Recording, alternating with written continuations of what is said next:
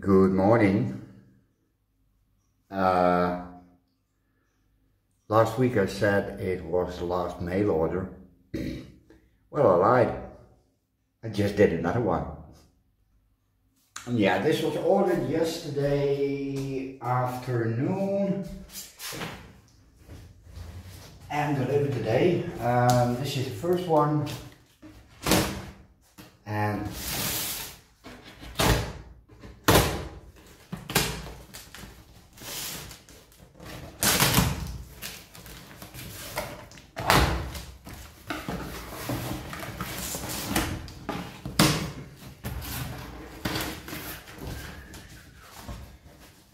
okay, that's a lot of bullshit and a lot of recognizable packing material.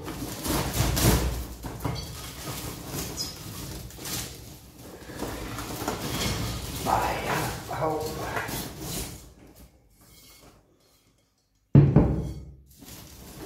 And there's another one. And can you guess next to the other box?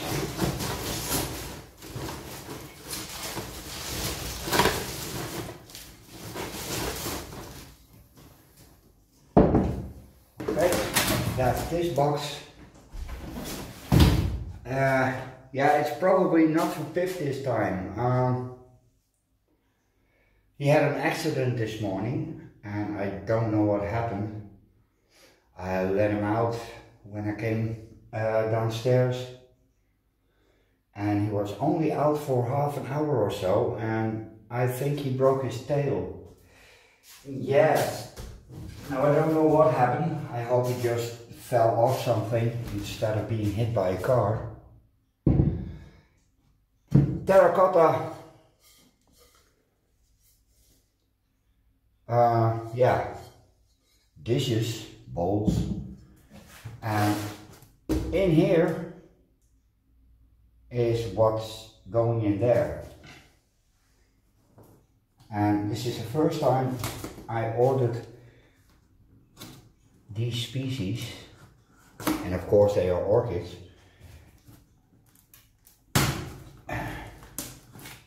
But different orchids. I never had these.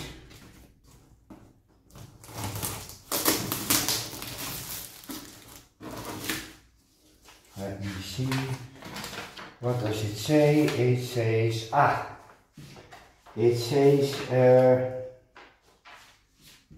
1, 2, 3, 4, 5, 6.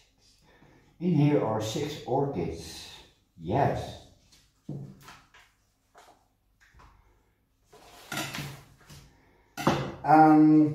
I have here a 3 species of Bletila and 3 Pleiones. Yes. Never seen them before. I have no idea what to expect. It's a big box and it's very heavy, so it's not just bulbs. I was counting on bulbs.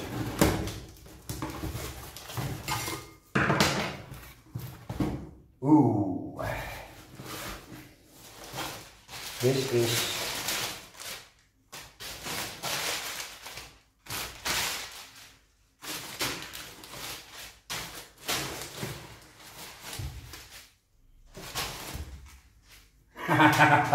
well,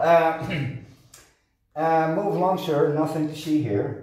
And indeed, there's nothing to see, at least for now. They are very cold, but they are pretty hardy, so they can take a hit. I was kind of hoping they were in this condition, because it is super fun seeing this grow.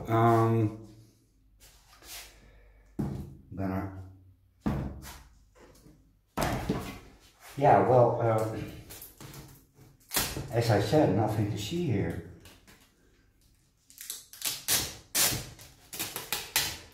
This is Bletila striata.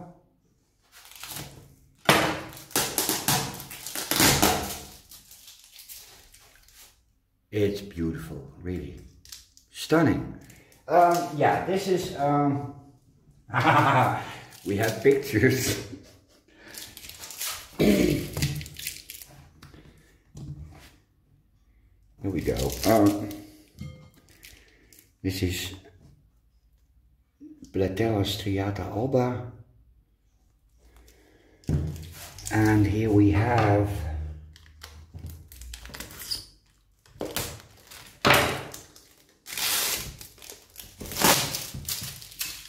there are some roots coming from the bottom. This is Bletila penway, long stem, which probably means it has a long flower spike. And here's another Bletila.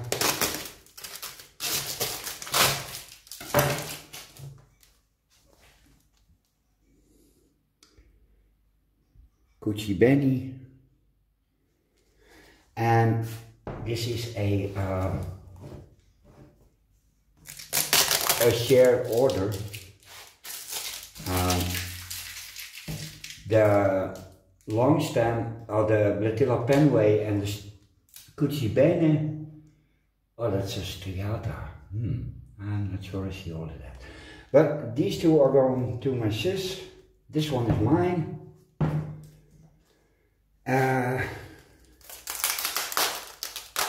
This is Pleione and alba.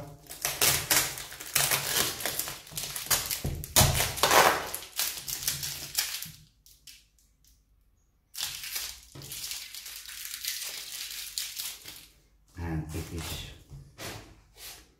very pretty. Strange little bulb. Here's an old bulb that's iffy, but meh. I will have to do some studying. This is also Bletila. No, not. It's Pleione Glacier Peak. And well, it may have a picture, but it's white with a yellow lip. And again, here's an iffy bulb. That's really iffy. It's soft. Well, I'll probably have to make some phone calls, but for now. And these come from a Dutch nursery that's, well, only has outside orchids or hardy orchids.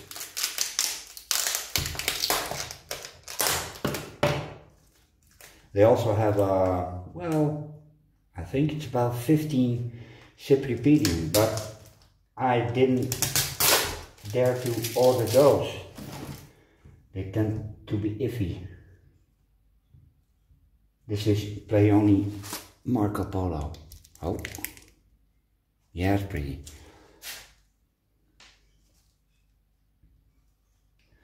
They are in a sandy mixture with perlite, very small bark. These are in, well, this is coconut with beet, yeah. This one is in a more soily mixture. This is 1, 2, 3. There are multiple plants in these. This is, well, it's covered in moss, but it's also in a sandy mixture. These are also soily, and this one is also soily.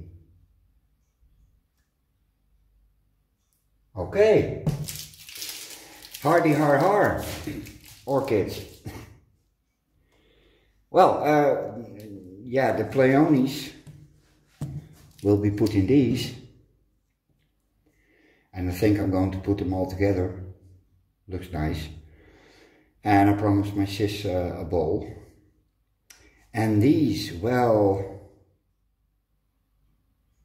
yeah, I have to study because none of you have these, so I can't ask any questions. And well, the most expensive one is this one. This one was 12 euros. And well, it's a fortune. And the rest is, well, a few euros, really. It's super cheap. Ooh, yeah. Don't lose the tags, especially with these. Okay, quick unboxing. Later. Okay, I just got off the phone with the grower, and this is not the way they usually send stuff. I was a bit early, so when I said to her there were 2 rotten bulbs on 2 of the Pleiones, she didn't at first understand what I meant, and then she asked, are they still in pots? Yes, they are, and they are at the moment busy getting all of their Pleiones out of the pots and overwinter them. Yes, so that's why there are still rotten bulbs. And these are the old bulbs from last year. So, these need to be fixed right away. These can stay, and yeah, as always, evenly moist. Don't let them dry out. Don't get them too wet. Oh, it's so helpful, really. The one that invented that should be flogged, really. And flogged with an F, not with a V.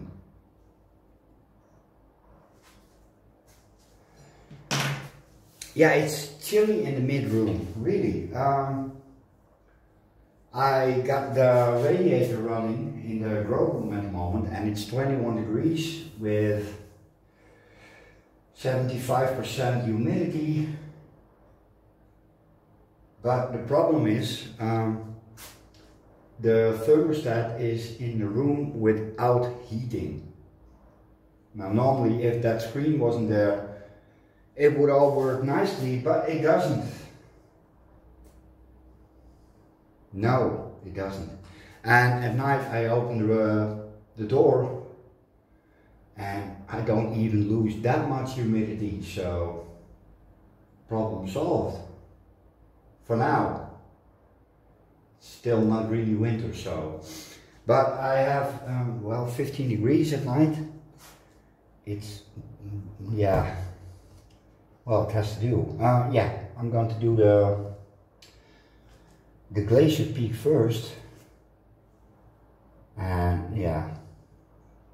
If I can find a picture, I will add that now.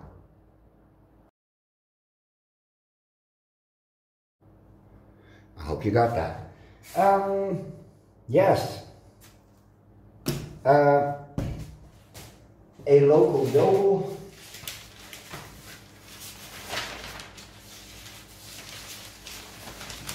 Yeah, and they look a little bit like Cattleya flowers, really. I could remove everything, so just twist the bulb off, but this one is soft and filled with liquid, so that's going to be very careful. And then I have to store them, and I was planning, she said sawdust, but I don't have sawdust. I only have this stuff, very small flakes. That's what I'm going to use. If it's not okay and someone says I need sawdust, please put it in the comments and I will get sawdust. And then they are going into the fridge. Yeah, that's one of the weirdest things of all. Okay, ooh. Here are the roots. And they look a little bit like, well, dirt orchid roots. Paphiopedilum. Yeah. Vias. Yeah, she said those roots were not doing anything anymore. Also gives me a chance to see what it's potted up in. This is garden turf. This is basically compost. Sand, a lot of sand.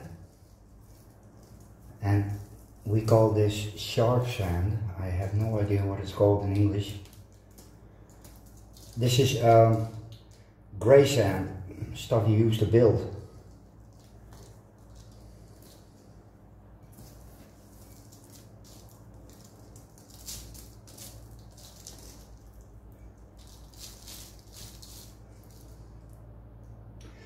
Yeah, what I can find about these is that they make a shallow root system, but I think if you give them 2 feet, they will fill 2 feet.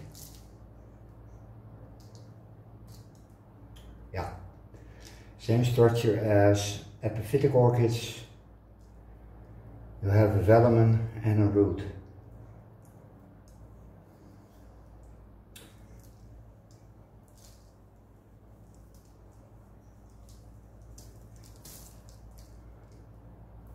And what she said, they were just about to start with overwintering. And I thought I was already too late, but no. Oh, that went well. Wow. Yeah. Okay.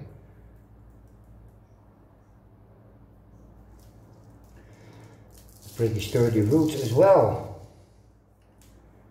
Okay, well, no, I'm gonna chuck this. Yeah, there's, yeah, it's perlite.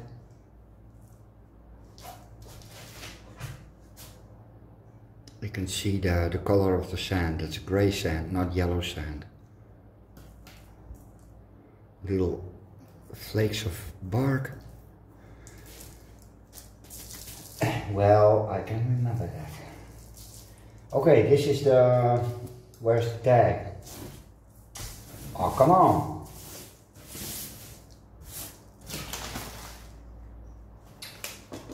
Ah, yeah, white on white. Yeah, that's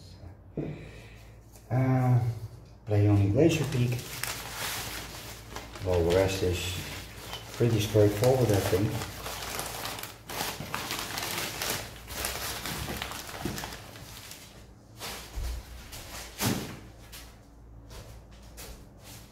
The yokel.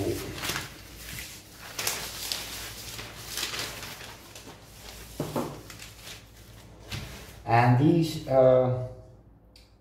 flower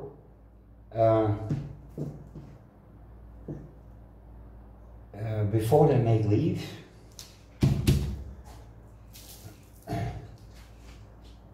and then they make a set of leaves.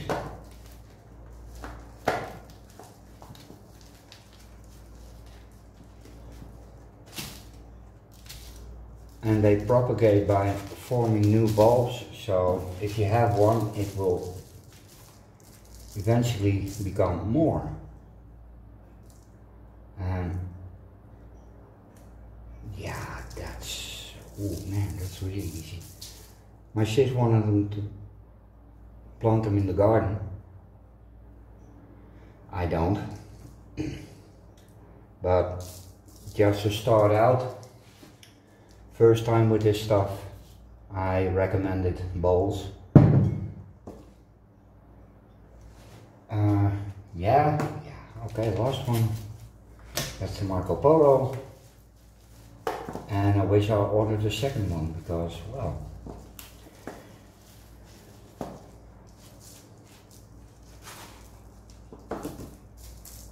very loose, very sandy.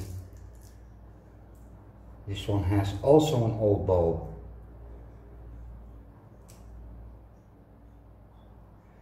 Easy peasy. Okay, well, that was really easy. Now for the storage. Very little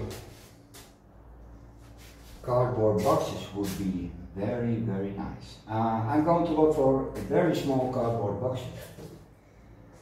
I already have one. Now I need 3 to fit into this one. Hold up. Can take a while. Well, I have one little box. Yeah. Get the dirt out of the way.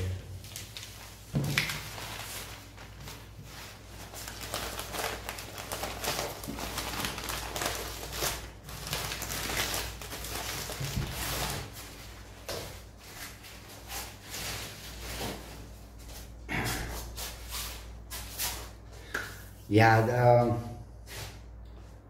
the sand has a very coarse texture. That one is mine.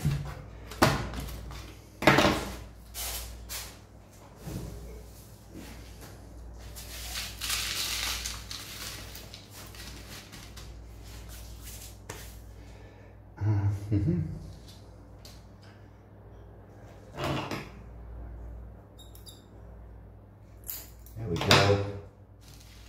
That's the Marco Polo.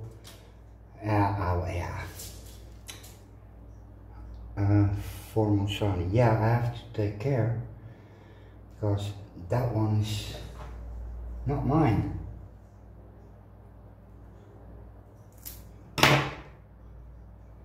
Okay, hold up.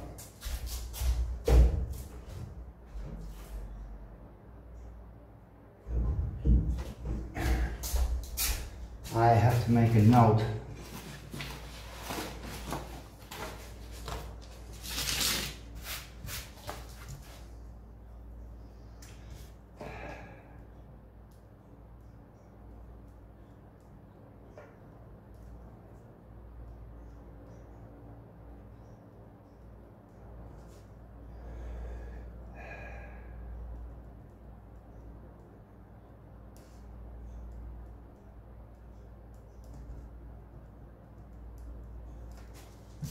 Okay.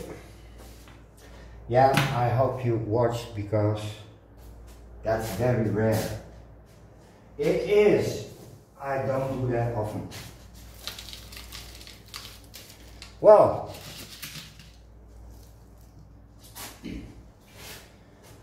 if it's not right, comments.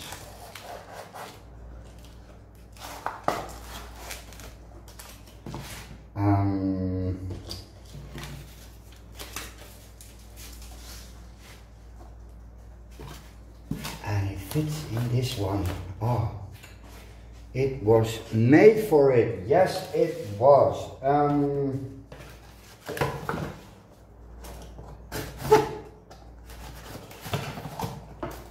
please.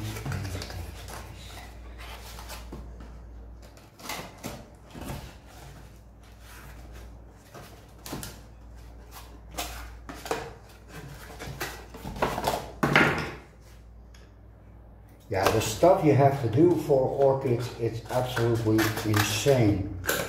Stupid plants.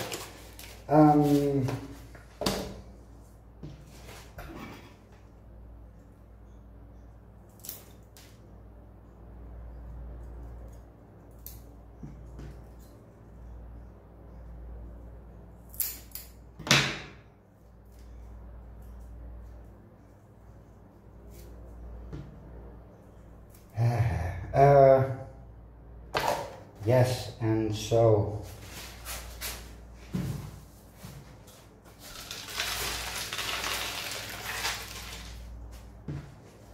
hop and hop.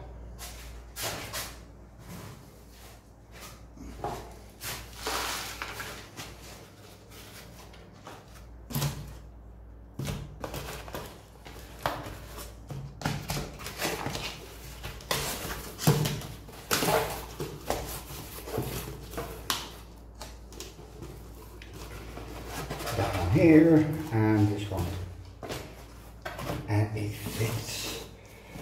There